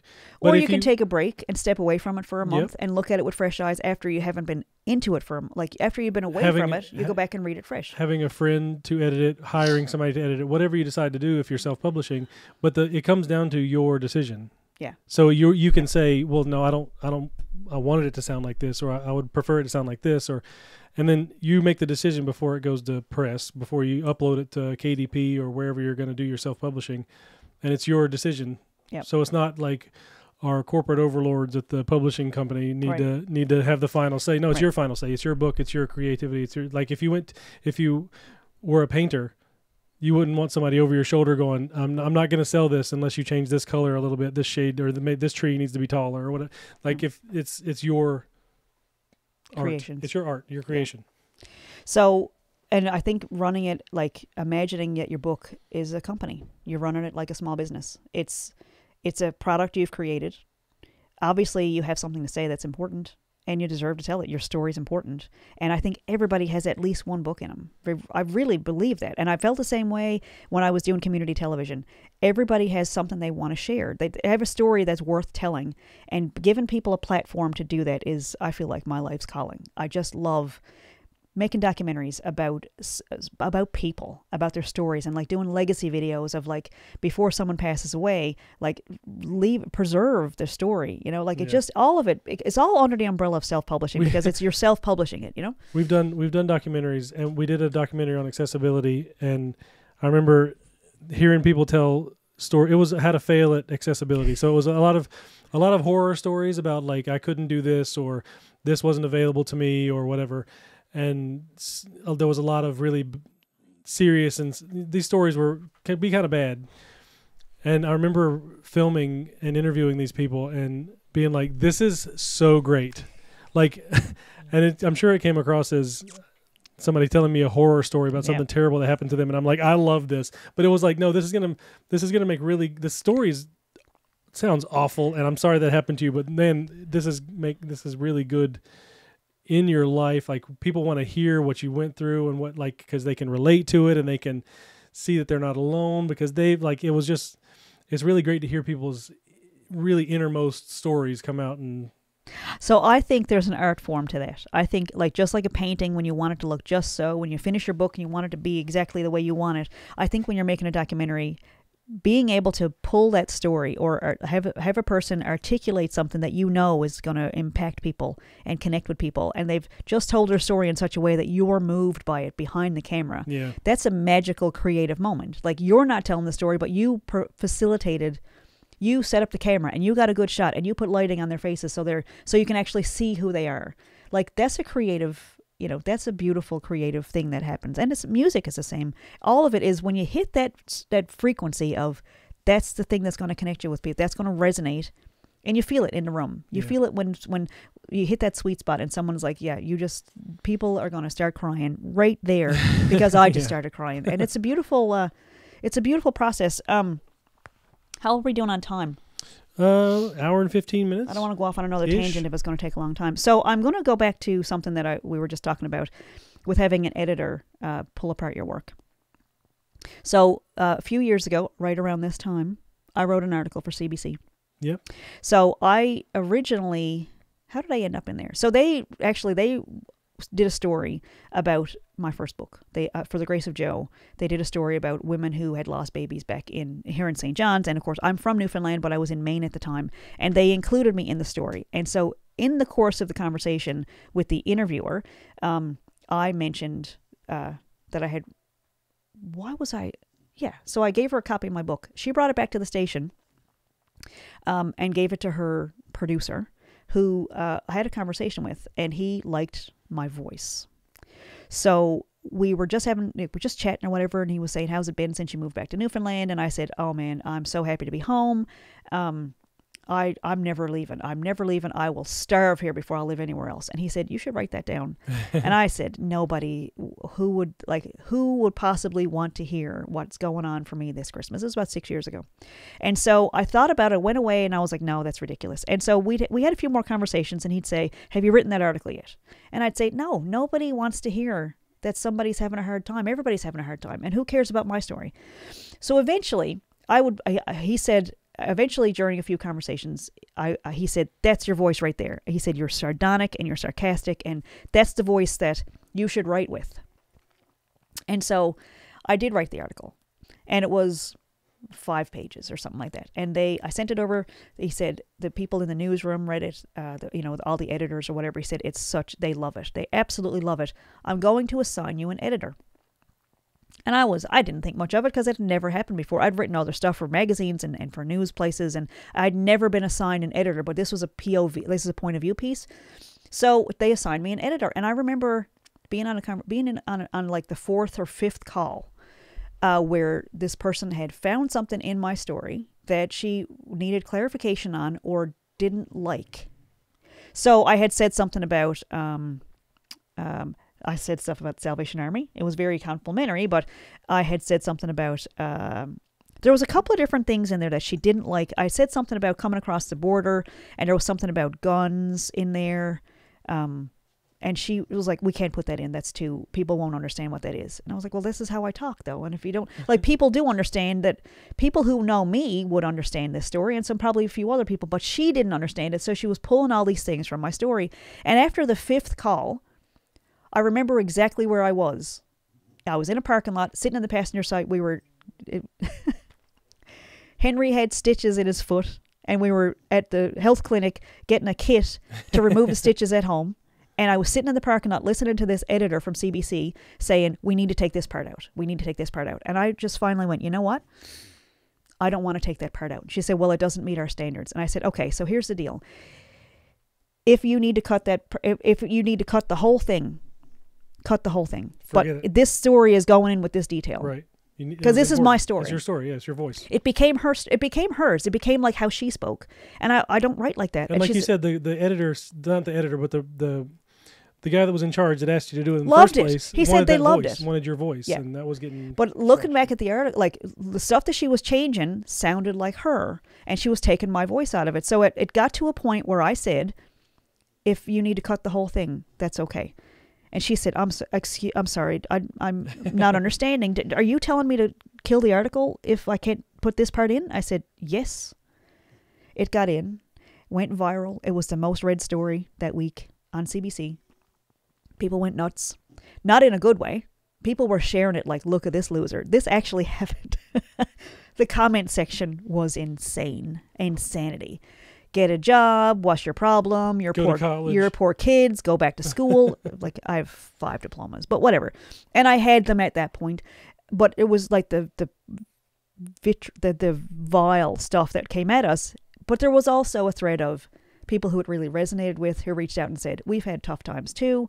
It was a Christmas article about having a tough time in Newfoundland because we had just gotten home. We were artistic people. We wanted to live creatively, and it was a really tough time. And so that's what the article was about, was like all the goofy stuff that happened because we were just finding our footing. Right. We're in a different place right now because we know what we want to be doing and we're figuring out how to do it. So it's a different kind of... Yeah, we got a few years under our belt at this point. Yeah, and we know what direction we're going in. But that story was, it resonated because I hit the sweet spot. I hit what I want. Like, I hit who I am as a person, and it resonated with people. And, of course, just because people were mad at me, that actually tells me that it resonated with them in a way. Yeah, it made them uncomfortable. It's a response. So there was a whole lot of people, like the editor, the producer at CBC called me to see if I was okay. And he said, and I thought he was calling to say we should take the article down. He's like, no, we love it. It's going wild. But we just want to check and make sure you're okay. And so after that, they changed their policy because at the time, if you wrote an article, they would put your email address so they could contact you. So people, the general public could contact you. They changed the policy after that. That has happened a few times in my life where they change policies because of something that happened. But anyway, they no longer put contact emails on CBC articles because of me, because there was so many people. Should I tell that story? Should I tell why that happened? I got an email. Yeah. Yeah. You sure? Go nuts. I got an email on Christmas Eve. The article came out around the middle of December, and so a lot of people got a lot of emails, a lot of really angry comments, all the things. People were calling me saying, "Did you read the comments? Did you see what that person said?" I'm like, no, I purposely didn't read the comments after the first 3 or 4. And so this guy emailed me directly on Christmas Eve. Just a reader, just a random guy. So this was 6 years ago. So our kids were 7 and 4. Christmas Eve. Okay, there was a little bit going on Christmas Eve, and this guy wrote me an email and said, "You should be ashamed of yourself. My mother worked her ass off to become a doctor to support me, and you should be ashamed of yourself. You should be taking better care of your kids. Maybe you should go back to school." I did not react well to that, and I sent him back a colorfully languaged email. I didn't give it 24 hours. I wrote back immediately because I didn't want to write back Christmas Day. That'd be cruel. I wrote him back. You don't work on Christmas. So I wrote him. I wrote him back on Christmas Eve, and a short time later, I heard from CBC, from the ombudsman, and the guy had written to me to tell me I should be ashamed of myself, and I responded because he was just writing to me as a private citizen. But apparently, if you've written for CBC, you become a spokesperson for CBC. And when this guy got in touch with the ombudsman in Halifax, who got in touch with the producers up there, who got in touch with the producers here in Newfoundland, and I got called in to a room, and we were like, "Vicky, you probably shouldn't have written back to that guy." And I was like, "But he wrote to me directly." And they were like, "Yeah, but you shouldn't have used the language that you used." And I was like, "Am I in trouble here?" And like, "No, not at all. We love how many clicks your article got. We love what you did. And you're going to write for us again. We just want you to know, maybe don't write with so many swear words." Not quite so colorful if you're responding to a reader in the future. Yeah. Yeah, no, that was a good, you handled it. So I'm reminded of another story. This is the... Speaking of... Ask me anything, and nobody's asking me any questions, but I'm just going to ramble, because we're into that sweet spot of it's after an hour, and people have probably stopped listening by now. So people are on the edge of their seats. I don't know. Anyway, you would have thought that I learned my lesson from that experience, right? I didn't. So I had another job that I was completely unqualified for just this year, 2024. There was a posting last year for the city where they were looking for a fiddle instructor. Now, full disclosure, I own a fiddle, and I've had one for about 25 years. And you've played it on stage? Yeah, recently. Yeah. But when I say I own a fiddle, that I own a fiddle for 25 years. I learned how to play a song 25 years ago, and I left it. Maybe it's not that long. No, it's only 20. To be fair, it's only 20 years. So there was a posting. I had taken some lessons with the best fiddle player in the province. He just got the Order of Canada. I don't know if that was for fiddle playing, but he's amazing. And I took lessons with him, and he showed me like very easy to understand notation, finger positions, all that stuff. So when I saw a job posting with the city for a fiddle instructor, and having a master's degree in adult education, I thought, I just want to point out that this far in the story, you've said fiddle several times. You have not said violin once. No. And this is this is germane to it is the same instrument, but it's played differently. So violin, you're going to use the Suzuki method. You're going to play with the Newfoundland Symphony Orchestra. You're going to learn really technical, lots of sheet music, lots of all what this notation means. With traditional fiddle, here's where your finger goes. Here's where your finger goes. Here's how to move the bow. It's fiddle. It's traditional music. It should be shared in a kitchen. So I learned trad fiddle. So they were looking for a fiddle instructor. And so it was for fiddle, right? Yeah. Yeah. So I got in touch, and they were very excited, and they called, and they wanted to talk to me. And it turns out that the enthusiasm was because they had not received any other applications for the job. So they were thrilled that someone Which is not a direct stepped up. comment on your skill or abilities as a teacher or a fiddle player. Technically, no, but also Just a fact, also just a germane to the side story fact. is I'm not qualified to do this. But anyway, I'm plowing forward. They like, I have a nice personality. They thought I had a nice personality. So these were people that were on the same constructive interference wavelength, okay? That we joined forces. These are the it other doubled people in working power. for the city. Yeah. Yeah. Lovely people at the HR department. So we're going through the interview process. They put me in touch with this person and this person. I'm doing all these levels of interviews. And at one point, I say to them, do I need to play for you guys? Like, are you guys going to give me, like, do I have to audition kind of thing for this fiddle job? And they were like, no. None of these city employees were musicians. None of them. No. So here's the thing. When I sent in my application, I sent in a music video from Mulberry Creek for a song that was the very first song we ever released called Garden Party. And there is an absolutely killer fiddle part in it. I mean, it is amazing. You might hear it at the beginning and the end of this very podcast because we use it for our theme song. It's amazing. And that is by the very talented Kendall Carson, not me. And when we shot the video for it, I had a fiddle in my hands. So I may or may not, but definitely did, send the city the video where that awesome fiddle part is playing, and I have a fiddle in my hands. I in no way, shape, or form can play that part. I don't know if I'll ever be able to play that part. It's awesome. It's really, really cool. It's just a video that we happen to make. So, unrelated. I got hired as a fiddle instructor. They were very excited. I also taught guitar, which I'm qualified to do because I've been playing since I was 9. Fiddle, not so much. But I did know how to play 3 solid Newfoundland tunes. And you're a very good teacher. I mean, I can teach tuning and I can teach form and that stuff. Like, that was down pat. Yeah. And the 3 songs, I can play those 3 songs. We've played those at shows. We've done those on big stages. And it's fine. Yep. So I knew how to get people through 12 weeks of lessons where they learned 3 traditional Newfoundland songs. So we get in there, and the first day, this lady walks in and she goes, "Ugh, I hate Newfoundland music."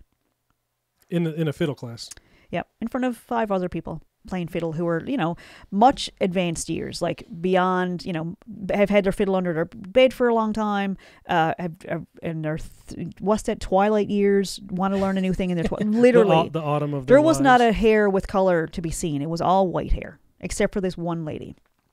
And she said, so she hated Newfoundland music, and then another few minutes into the class, she goes, "Oh, I hate fiddle."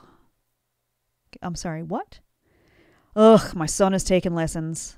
Ugh, I hate the sound of it. The squeaking, I can't stand it." And I said, "Why are you here?" And she said, "Oh, because they're teaching them the Suzuki method, and they want me to help them practice at home, and they thought it'd be a good idea for me to take some lessons so I understand fiddle better." And it's not fiddle. Her son is learning violin. It got worse from there. She was very disruptive, very disrespectful, very mean. Like, not a good student. I started to have panic attacks going in before I would teach the class. Like, I was really having trouble teaching the class. I just want to say, like, teaching adults and teaching people that, so when you're teaching like elementary school, middle school, high school, they have to be there. Like, past elementary school, because those kids are usually pretty sweet and still happy to be there and stuff. But when you get into middle school and high school, it's like, we're being forced to be here. We don't want to be here. We're going to make your life hell, teacher. Mm-hmm. And then when you get into like college, university, adult learning, like enrichment classes like this one, people are mostly doing that stuff because they want to be, because they're paying for it because they want to do something new. They want to learn something new. So usually it's like, enthusiastic what learners. can you teach me? I'm going to sit here and listen, and I'm going to enjoy learning this new hobby program thing that I'm here to learn.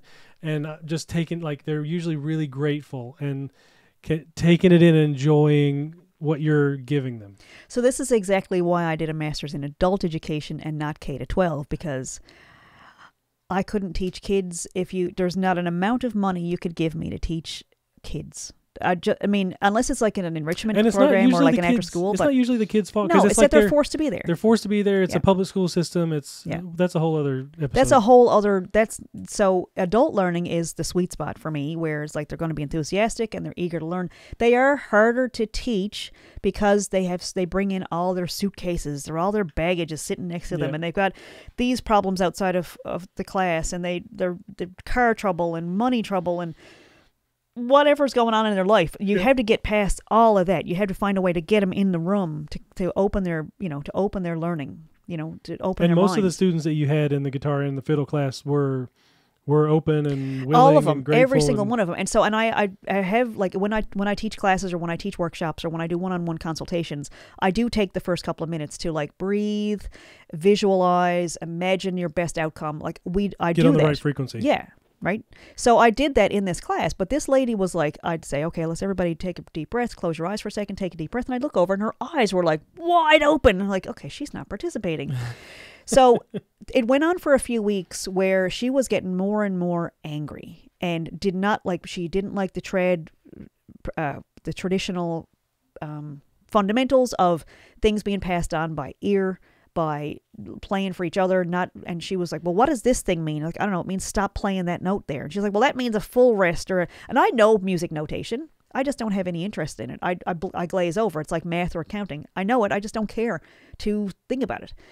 So she was like, well, this is not what my son is getting at home from this. And she named the teacher, and it's a person I didn't really care for. And I was like, maybe you'd be better off to take lessons from her. She's from Saskatchewan. Go take it from her. I really couldn't care less about her issues. Like, she wasn't participating. Anyway, right. So it got to a point where she came in and she asked if she could take video of me playing a song because she had never heard Saltwater Joys. And I'm like, you already are giving me a pretty good impression. You don't like me very much. I don't know that I want to give you a video of me to what? Mm-hmm. Go make fun of me? Show it to your friends and make fun of me? I don't know. I was pretty insecure.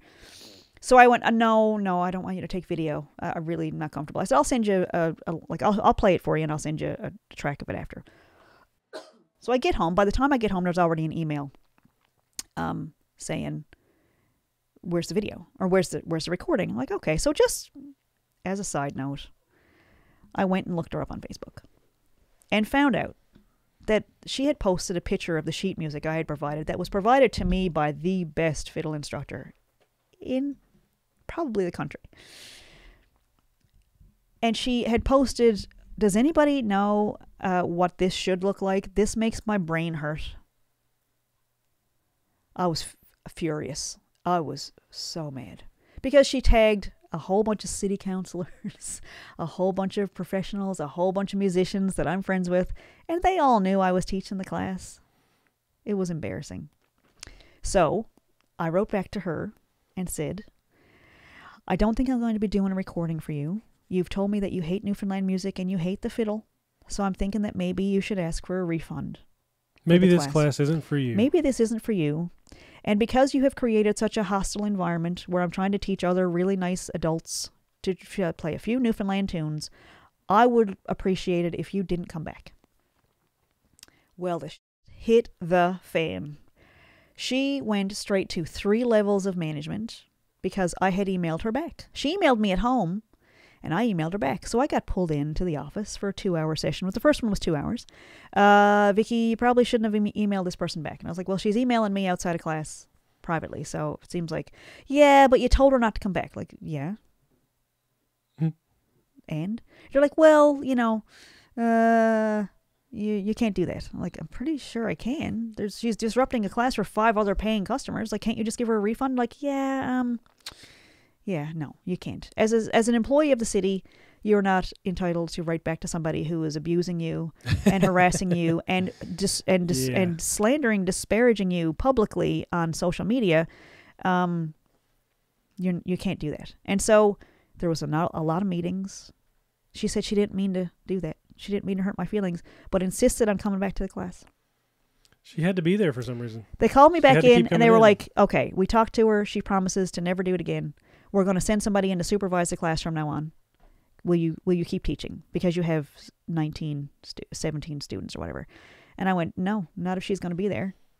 So this is where my personality comes out. Like, this might sound like if you're tuning in right now, you're going to go, man, she has a terrible personality. She's probably ornery and hard to work with. Like, it was weeks and weeks and weeks of being abused by this woman in the class. Yeah. And so I said, no, I'm setting my boundary. I'm in here doing a fun thing, bringing what I know to the table. I know how to teach adults.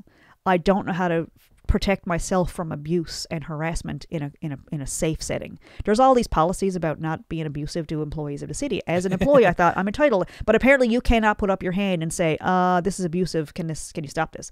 There has to be a whole thing. There has to be I don't know how I could have possibly gotten out of it, but anyway, she insisted on coming back to the class, and so all 17 people did not have any further classes. To tie that back to the CBC article. So actually, I'm going to finish that. I'm going to tack onto that story. Almost all the people who were in those classes did sign up when I started teaching privately, and we had a great time, and they were awesome. And because as a small business, as an entrepreneur, I was able to pick and choose who came to the class. And I want to create a safe environment for people. When people are in my room, I do not want anyone to feel uncomfortable, like the parents are fighting in the kitchen and they got to, duck down. Like, I don't want anyone to feel like that, ever. So being in control in that way, I'm safe, my clients are safe, and people that are coming in with bad intentions get nowhere near us. And I took your private fiddle lesson, and I was one of the students in the group class, and it was fantastic. I learned how to play Muscles in the Corner. The fiddle is a beautiful instrument, and I really do love it, and I've been doing a lot more practice, and I know I set it up as I wasn't qualified and all that stuff, but I mean, I'm qualified to play a few songs. And to be fair, there was a lot of stuff I really didn't know, but that wasn't going to be covered in the intro class. Yeah. I couldn't do an advanced class or an intermediate class, but I could teach beginner fiddle comfortably. So having somebody call you out on your insecurities every class. I remember her asking, how did you even get this job? She asked me privately, one-on-one, how did you get this job anyway? And I said, well, I have a master's and I play fiddle and I'm in a band. I'm on the radio. And then when class started, she asked in front of the whole class. And I just thought, why are you doing this? Why are you doing that to me? Like, what is your goal here? Like, why would you try to hurt the instructor? Like, I know something you want to know. Why would you attack me and call me, like, not that it was a secret. It wasn't, I didn't do an audition for it, but I knew how to play the songs. But being put on the spot like that, I was not prepared for that. And, next time around, when I taught privately, it's not an issue. When I teach privately now, it's fine. It's just the common thread being, you can't email people. Just like self-publishing, there's a whole lot of stuff you can't do when you have a contract, if you get a contract with a publisher. That was 5 years 6 apart. But those two incidents with the man in CBC article and the city fiddle class. Those were okay. I have one more story, and then we're going to end the podcast. A few months pass, and I have opportunity to work on a municipal election. And I'm driving around the city where I'm a driver that day for the election.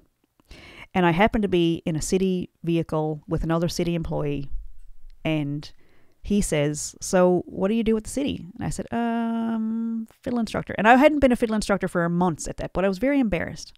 And so later in the day, I say, okay, look, I got to tell you, I'm not a fiddle instructor anymore with the city. I actually don't work with the city. I just had signed up for this, months ago, and they just kept me on to do the election part. And he said, yeah, I knew that. I'm like, what? How did you? And he was like, I heard about you.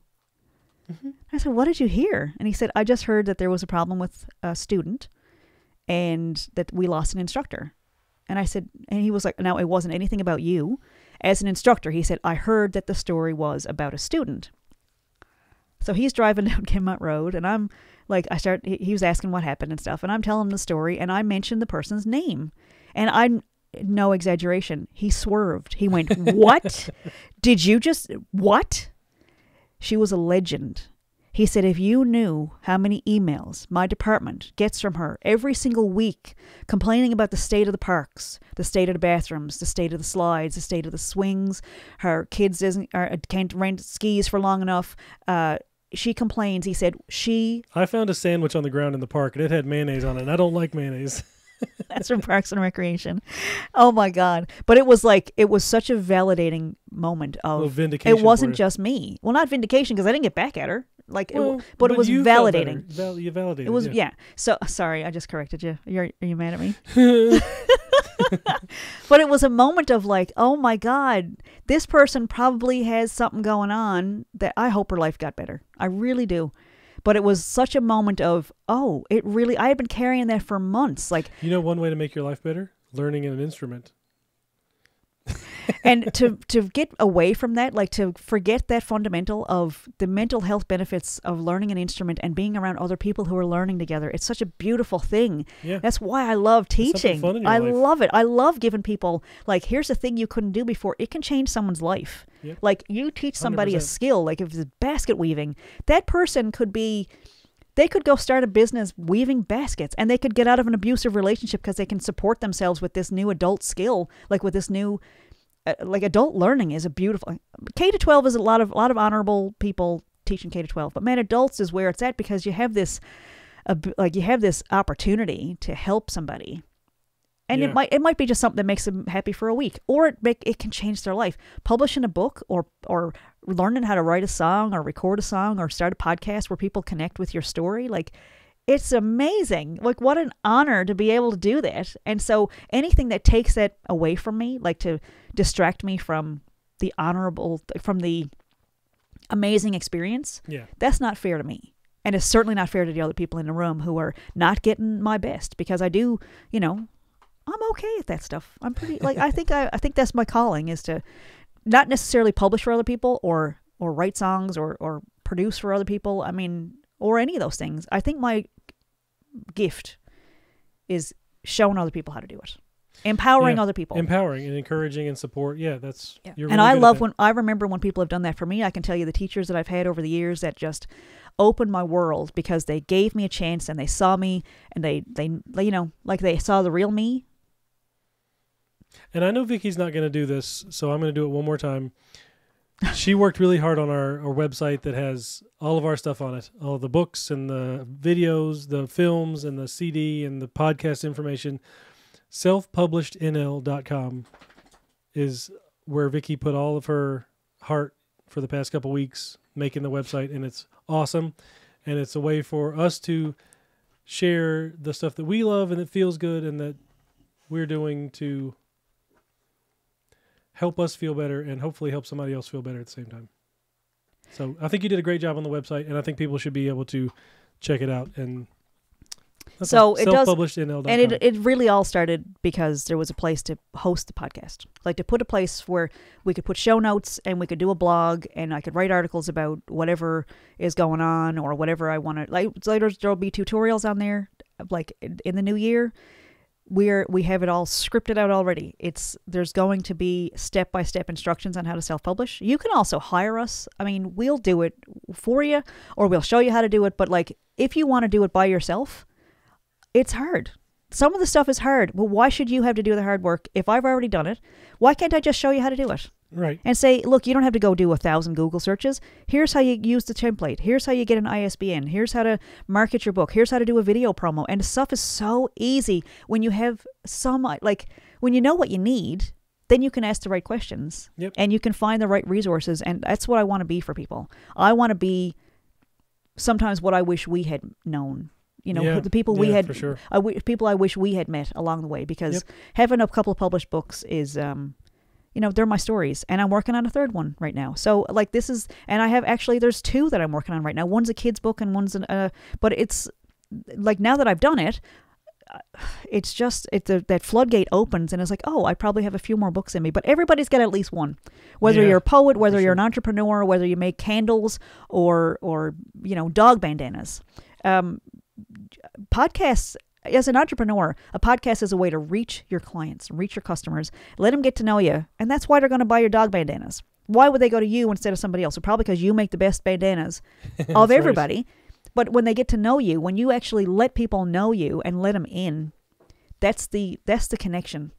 And it doesn't matter if you're, it doesn't matter what you're doing. It's when something resonates, when you're actually your authentic self, it matches with this constructive interference of other people who are authentic are going to be drawn to you, and it's going to be a magical thing. And so this is a safe space. And I'm not sorry for the emails that I sent, because they had it coming. Both of those people had it coming, and they started it. As I would say, I grew up in the projects. They started it. But that's where we are. So you're right. I don't like plugging it. But there is, all of our stuff is on there. But the blogs and the podcast episodes are like that's the real sweet spot for me, because I get to do this with you. And it is really fun. And it is like that feeling of, I don't want to post this because maybe people must be sick of hearing from me now. And there are people out there who are so lonely, who are like just dying for this kind of connection with people, to find out that they're not alone, that they're not the only person feeling sad or feeling creative, and not knowing where the hell to put that, like what to do with that creative energy, because there is a world out there. And if you're writing a book, you're a writer. If you're thinking about making a documentary film, or you record little videos to memory, like to, memorialize a moment that's happening, like, you might be a documentary filmmaker. And if you don't know how to, if someone is telling you can't touch that because you're the secretary, that breaks my heart. So anyway, you got me all emotional. There we go. But at least you're not mad at me. So thanks for listening. I'm Vicki Morgan. We should have introduced ourselves off the top. Oh, I have one more story. All right. On my friend's suggestions today on Facebook, Nate Bargatze's wife showed up in my people. Bargatze's wife came up in your friend's suggestions on Facebook. Came up as someone you might know. I mean, that's a sign, right? Like, we're one tiny step closer to me performing at Zanies in Nashville. I'm just saying. Put it out there. You think it, you say it out loud, you write it down, and then you put it on your podcast. That's the manifestation formula, right? I think so. I think but the podcast like, is in there. It was like, what? Oh my God. Anyway, it was just wild. And also, you can see me on the 17th. I'm headlining at Last Minute Comedy on the 17th of December, and I'm at Laughs at Landwash the next night in Mount Pearl. So if you want to come out and check out some comedy, I'm still doing that, and I'm absolutely thrilled. I'm so honored that they asked me, like, headlining, just to do a little humble brag there. My first show was the 3rd of July. This year. Yeah. Yeah. That's kind of the same timeline of how long it took us when we met to when we were married. That's true. I'm just saying that's pretty close, because we met around the same time in July, and we were married by December. So headlining in December, I'm really excited about it. That's exciting. That's going to be fun. Come out if you're in town. Yeah, come out and check it out. I'm sure we'll be posting clips and stuff on our on all of our socials and all those things. But if you're around, absolutely, we'd love to see you, and bring your laughing voices, and keep writing. I want to say that. Keep listening. Leave us a review if you like what we're doing. Leave us a review. Yeah, we love reading comments. Rate the thing on Shopify, on Spotify. Spotify. They're too close. Yeah. Yeah, and you can check us out. You can check out all the other stuff. But the website is selfpublishednl.com, so you can see the show notes and catch up on stuff that, you maybe missed an episode or whatever. Or if you have show ideas, if something you want us to talk about, or you have a question or comment, please leave it there for us, and we'll certainly share it with our listeners. And we are so grateful to all the people that have listened and supported this. It's been awesome. People have been so receptive, and we're really thrilled with it. So keep at it, and I'm Vicki Morgan. I'm Josh Morgan. And we'll see you next week. See you, folks.